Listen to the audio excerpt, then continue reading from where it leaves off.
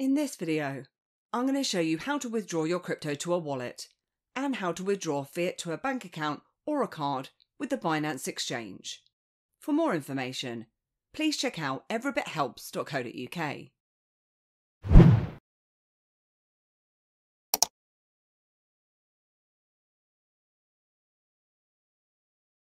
If you've been holding your crypto for a while and you've sold it for a fiat currency, but you're not too sure how to withdraw this to your card or your bank account, we're going to show you that today. Or if you're holding your crypto for the long term and you want more control over your crypto by withdrawing it to the likes of a wallet with access to your private keys, we'll also show you how to do this. And I'll have a timeline in the summary below so that you can just jump to specific parts of the tutorial. First, we're going to start with how to withdraw your crypto to a bank account or a card. And this is under the assumption that you've already sold your crypto for a fiat currency like GBP, US dollars or euros. Because as you may be already aware, your bank account can't accept crypto and you're going to need to swap it or sell it for fiat currency first. If you're not too sure how to sell your crypto, then I've got a full exchange tutorial available showing you exactly how to do this. But essentially, you're going to need to find a fiat market for your crypto and then sell. When you sell your crypto for fiat in the Binance exchange, you'll find this in your wallet. And then if you head to fiat and spot, as you can see from here, this is where you can deposit and withdraw. And this will then display a list of all your available fiat and crypto balances.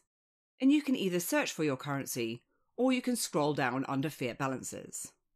Now I'm from the UK, so I'm going to be showing you GBP now. And just be aware that your withdrawal method will depend on your currency or your location. So if I click on to withdraw beside GBP,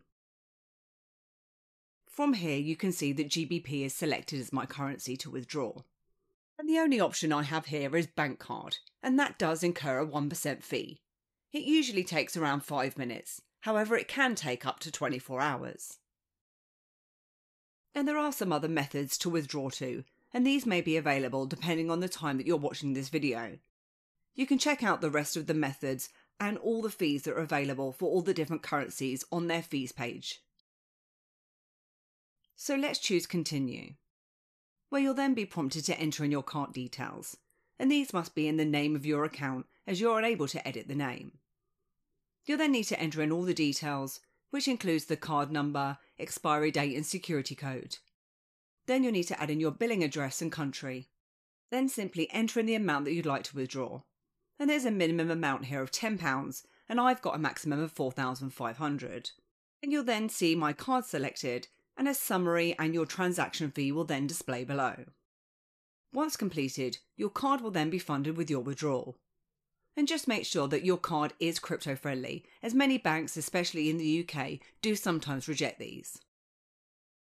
So next, let's take a look at withdrawing your crypto instead, as it's not recommended to keep your crypto on an exchange long term, as without access to your private keys, you're essentially entrusting a third party with your crypto. And an exchange with lots of assets on them is a far more likely target for hackers. Some of the safest wallets are hardware wallets like a Ledger or a Trezor, who often run offers on their devices, which may change depending on the time that you're watching this video. But we'll always have the latest offers on our deals and promotions page at everybithelps.co.uk. Now I'm going to be showing you how to withdraw Bitcoin now to a hardware wallet, which is going to be my Ledger Nano X. Plus I'm going to show you how to withdraw to the likes of a Metamask wallet too. And again, this is under the assumption that you already have traded for your crypto, but you can check out our guides how to buy if you're unsure. From the main Binance screen, let's head across to Wallet, and then Fiat and Spot for our deposits and withdrawals. And we'll then see a list of all our available fiat and crypto balances. I've got some Bitcoin that I'd like to withdraw, so if I search for BTC in the search bar, and then choose Withdraw. From the withdrawal screen, here you'll see the coin that you're withdrawing. And underneath is where you can enter the address of where you're sending it to. As I explained, this is going to be my Ledger hardware wallet. So I'm just going to need to head across to Ledger Live now and go to Receive on the left. Select Bitcoin and choose my account. And once I've connected up my device, I can then copy the address here or I could use the QR code with a mobile device.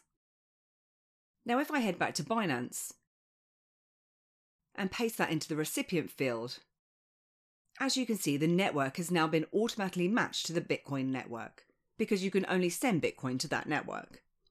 However, sometimes some crypto can be sent on multiple networks, and you'll need to make sure that you select the correct one and that the wallet or the platform that you're sending this crypto to also supports it. And I'm going to show you an example of a crypto that can be sent on more than one chain or network in a moment. And in here it'll also show you the fees and an approximate transfer time or arrival time. Plus you can also check out their fees on their site too, which is on a crypto by crypto basis. If you wish to continue, you can then enter the amount that you'd like to withdraw, or you can click onto max. You'll then be prompted with your security verification prompts to withdraw, and I personally use YubiKeys by Yubico here as an extra level of security. So that's how you can withdraw your Bitcoin to the likes of a hardware wallet. But now I'm going to quickly show you the process of withdrawing to a Metamask wallet, which is essentially the same process, but I'm going to show you on another network now. So I've got some AVAX or Avalanche tokens on the Binance exchange that I'd like to withdraw and send across to my Metamask wallet. So first, I'll need to copy my Metamask wallet address by clicking onto the address that is appearing under my account at the top of the screen here. And you'll also see that my Metamask wallet is connected to the Avalanche network. And this is important because I want to withdraw my tokens from Binance using this network, in the same way that I withdrew my tokens on the Bitcoin network a moment ago. Now, if you are withdrawing crypto to Metamask on different blockchains or networks, you might have to manually set these up. And I've got tutorials and step-by-step guides showing you how to do this with Avalanche, Polygon, and the Binance Smart Chain. But from the withdrawal screen on Binance, we'll need to paste in our Metamask address that we just copied. And under the network drop-down here, there are two different networks which are available for my Avalanche tokens. And these are either the Binance Smart Chain or AVAX C-Chain. Because as I explained earlier, some crypto coins can be sent on more than one network. But as I showed a moment ago, my Metamask wallet is currently connected to the Avalanche network. And if I chose the wrong network, and accidentally chose the Binance Smart Chain by mistake, it can be a little bit tricky to resolve. So you will want to make sure that you get the right network here, which is going to be AVAXC. And it shows me the transaction or the arrival time and the fees. I'm going to be withdrawing one AVAX now. Then if I submit my withdrawal and head back to Metamask. And as you can see, that's now transferred and showing up in my Metamask wallet. And now that I have funds in my wallet, I could then use that balance to use DeFi applications on the Avalanche network, for example. But that concludes how to withdraw from Binance. And there is a lot more to Binance than just withdrawing, buying or trading your tokens. They also have the likes of their Binance Earn program that allows you to deposit your tokens and earn an interest from them. And if you don't already have a Binance account, then as I said, I've got a link in the summary below that'll get you 25% off your trading fees and up to a $50 sign-up bonus. And I hope you enjoyed this video today, and if you did, then please give me a like, hit the subscribe button, and please do head over to my website at everybithelps.co.uk for more tips, reviews, and step-by-step guides. Thanks, and I'll see you soon.